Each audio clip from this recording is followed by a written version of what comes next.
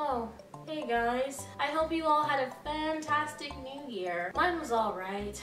I'm just trying to think of ways on how I can become a better me for this year. I mean, I thought I did all the right things last year, but instead, I ended up on the naughty list. Santa brought me a lump of old DVDs. I mean, that's like a step down from coal. At least with coal, I could use it to burn an actual fire instead of playing one in the background. Ah yes, the evolution of VHS tapes that were eventually phased out by CDs. DVDs are, well, a quickly declining archaic technology. I mean, most modern laptops don't even have disk drives anymore. It's kind of amazing to think of how fast our technology has progressed in the span of just 30 years. When I was in the 7th grade, floppy disks were only just fading out, and kids were starting to bring USBs to school that had like 250 megabytes in it, which used to be pretty amazing at the time. And now we're at a point where we have portable hard drives where we can store terabytes of data. Don't get me wrong, I still appreciate the classic CD. It was a big innovation in the world of technology, and I always found this evolution from VHS tape to be really interesting. The biggest difference between VHS tapes and DVDs was that added element of interactivity. The invention of the DVD player allowed for companies to have more freedom to explore and experiment with new options and features by adding things like unique menu overlays, bonus content, deleted scenes, and director's cuts of different films. Features that wouldn't have been possible on something as limited as the VHS tape. They also tried to make this bonus content fun,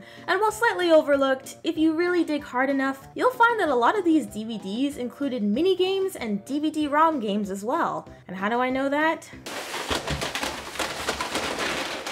I played them all. Back before we had features like New Game Plus or games that were overly grindy for the sake of trophy hunting. Once a game was done, it was done. No matter how many times you play it, it's going to end up the same. So whenever my sister and I would finish a game to 100%, we'd scrounge through old DVDs and we'd find some pretty weird stuff. A lot of these DVDs offered different games you could play through the interactive menus, and some went the extra mile and included extra games that could only be ran off of your computer. While the menu games were a little bit lackluster, you could tell that some of the DVD-ROM games that could only be played online had a lot more effort put into them, and I actually enjoyed a fair bit of them. So why don't we take a look at some of the best and arguably some of the worst DVD video games. The first game we'll be looking at is off of the Lilo & Stitch DVD, known as the Build an Alien Experiment game. I remember being really excited to try this game. There were so many different alien experiments that were created in the Lilo & Stitch franchise, so being able to actually sit down like a mad scientist and generate my own creatures sounded like a dream come true.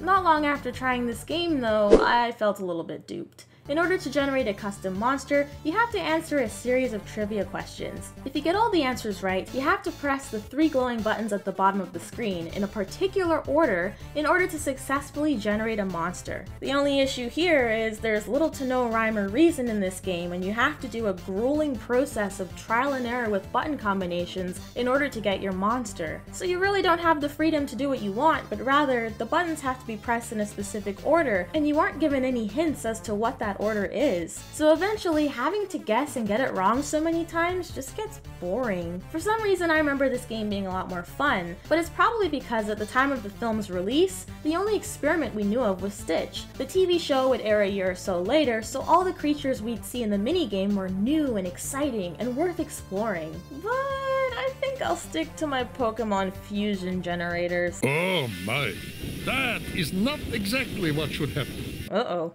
Wow, speaking of monsters, let's see what we got on this Monsters Inc. DVD. The first game is called Peekaboo Boo's Door Game. The objective of this game is to go through each human door and find the missing pieces of Boo's door that were hidden by Randall, even though in my alternate universe, Randall was killed off, death by shovel. Give me that shovel! Come here! Collect all the pieces in order to reassemble Boo's door and reunite her with Sully. A very standard point-and-click mystery game where you're guided by a slightly unenthused Billy Crystal reprising his role as Mike Wazowski. Oh boy, am I glad you're here. Alright, listen, we got a major emergency on our hands. One so big, we don't even have a number for it. Seriously, he doesn't fully sound in character, and even some of his cheesy one-liners are delivered with such low energy. It's like someone just wrote something on the fly for him to read without any prior context whatsoever. The game is pretty standard and obviously better suited for someone much younger than myself, but the real winner here is the demo level from Monsters Inc. Scream Team Training. Wait a minute, what? I can't tell if my computer's bad or if this is just how the game starts up. Oh, thank God. In this demo, you're trained by Sully as you undergo Screen Team training by working as a lunch lady to all the employees. Hot dog, those entry-level positions are really promising. You have to take a series of food orders within a certain time frame, with there being 30 stages you have to complete. You have a selection of all kinds of weird food options, ranging from giant ants to eyeballs on a platter. After a while, with 30 stages in total, the game got a little bit repetitive. But to be honest, I did have a little bit of fun replaying this, and it also made me a little hungry too. Don't judge me, you can't tell me that doesn't look like sushi and purple stuff. Not just that, but the game definitely has its own unique style. The graphics in this game are pretty decent to look at too. Everything except for Sully, of course, who looks like he just jumped straight from Uncanny Valley. Jesus Christ, oh my god! Now I know how Boo felt to have this hunk of horror screaming at her. Maybe we should tone down the nightmare fuel with something a little more family friendly. The Lion King 1.5 had two interactive games that really jumped out at me. One was innovative, but overall boring, and the other one was just kind of hilarious. We'll look briefly at Timon and Pumbaa's Virtual Safari. This game was not so good. Like, I understand what they were going for. The Virtual Safari was, just as the name states, is an interactive ride that was made to mimic the Disney experience of going to one of those interactive park rides. That's right, kids! Instead of paying hundreds of dollars and waiting in line on a hot day for up to 6 hours, just buy some noise-canceling headphones, crank that Soulja Boy, and get a friend to rock your chair back and forth for that D-box simulation experience. I've never really been partial to rides like this, and as someone who doesn't live anywhere near a Disney, it does get points for being innovative and for being my first experiencing experiences like this.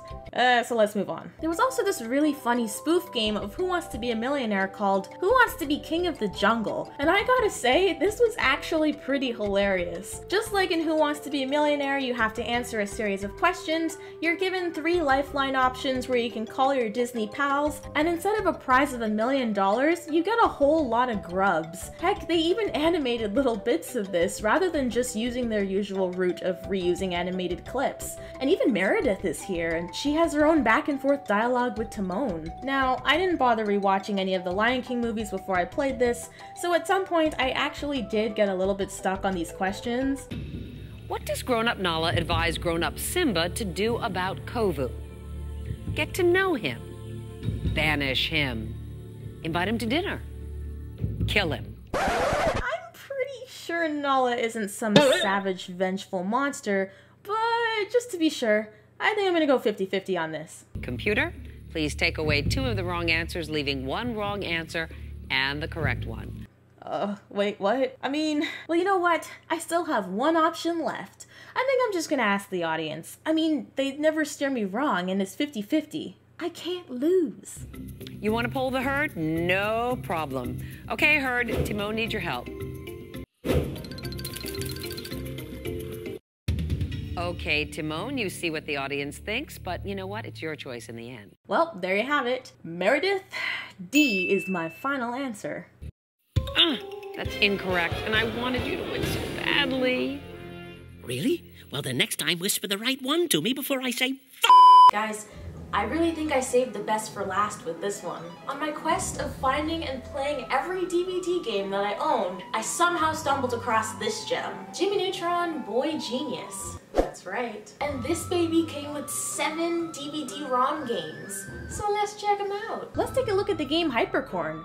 Wait, why does it look like they took his face in this image directly from that? Oh my god. In Hypercorn, Jimmy Neutron dreams he's in a nightmare world made of creamed corn. You have to use the arrow keys to jump from Hypercube to Hypercube while avoiding the creamed corn geysers. Going through each level, you're tasked with rescuing all the members of your family, including your mom, your dad, and your family dog Goddard. What a weird concept. The Hypercube platforms are so close together, the colors are all muddy, and I had so much trouble figuring out when a geyser was gonna shoot up. Ladies and gentlemen, that is the face of a boy who's lost everything he's ever loved. You know what? Let's try C-. Get it? Because he's under the sea. In C-, you and Goddard have to deep sea dive, dodge incoming furniture and fish, all to rescue your parents. Wait, why do all these missions revolve around Jimmy saving his family? In this game, you have to collect bubbles to keep your air supply up and grab bones that will boost Gotter's turbo meter that you need to help you escape the clutches of the big fish as he tails you on your deep sea dive. This game would have been decent if not for the fact that you're constantly getting smacked in the face by fish. There's just too many of them to dodge at times. A lot of the power-ups are few and far between, so I kept finding myself getting eaten by the big fish due to the fact that there were no bones in sight that I could use to power my turbo meter. You just can't outrun him unless you have that boost, so grabbing every bone you pass counts. And that in itself can be hard to do. Wow. And to add insult to injury, they give us yet another unrealistic beauty standard for fish people. When will it end? Let's look at the game Pain, Pain, Go Away. I have a lot of questions. Cindy got her hands on Jimmy's pain transference helmet. Our boy is in for plenty of pain unless you help him get it back. Can I just say, yikes? Little Miss 50 Shades of Cindy over here is enjoying that pain device a little too much. You basically have to navigate through this weird top-down Zombies Ate My Neighbors-esque game in order to find Cindy and retrieve your pain helmet. But my question is, why are there hordes of evil dentists? It's so misleading. Just looking at the title screen alone would have you think the game's antagonist is an evil dentist, when in actuality, Cindy's the real villain. She's the one sending you electric shocks of pain. These guys are just here to make sure your insurance is covered for all those fillings you got last week. Aha, gotcha, Cindy. What?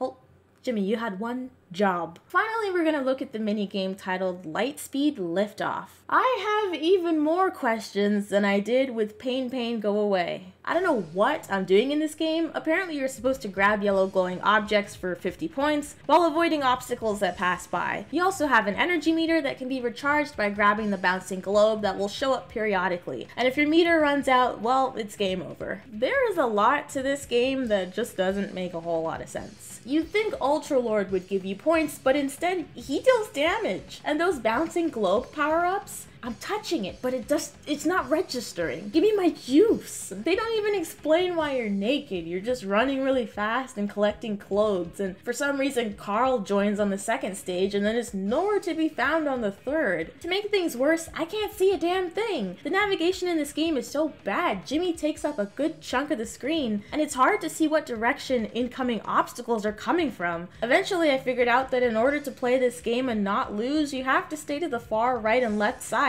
in order to avoid getting smacked in the face by oncoming objects. Because if you stand in the middle of the screen, you can barely see what's coming at you, especially in the second level. Oh hey, I did it! Wait, you're not gonna put the clothes on? You're a sick man, Jimmy. And that was my mixed bag of DVD games that I played growing up. I'm sure you guys have been there before. 8 years old, broke, no games to play. We all venture into the darkness at some point and do things we're not proud of. But in all seriousness, DVDs were cool, man. Like I said, they offered us so much besides just the movie alone. And discovering games on every disc, regardless if the game was crap or not, was like finding a hidden treasure. Because kids love games and will play any game they can get their grubby little hands on. They're much less picky than adults, and that's kind of the great thing about being a kid. Because having an open mind at such a young age can allow you to partake in so many new experiences and really explore your interests free from any outside pressures that someone would feel in their early teens or adulthood. Being a kid rocked. But you can't drink, so I hope you guys enjoyed this video. I'm sorry it took so long to crank out. I've decided I don't want this video to drag out for any longer than it has to, so I have a special video coming that's made specially for you guys and my patrons and anyone who has supported me along the way. Thanks so much for watching, and thank you so much for all your support. Have a great 2019. I'll see you guys later.